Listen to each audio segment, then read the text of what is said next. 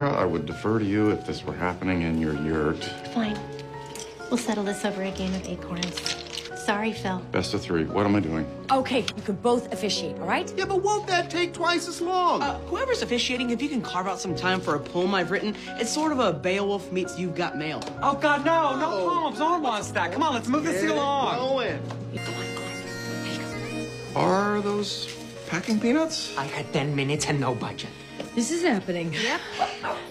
What's this dog doing to Stella? It's her fault. She's wagging her hips in his face. That's her dysplasia, and it's 2019. What he did is not okay. Uh-oh. Am I moving? Something's stuck. Oh, Phil, I'm falling. This is why I didn't want anyone here.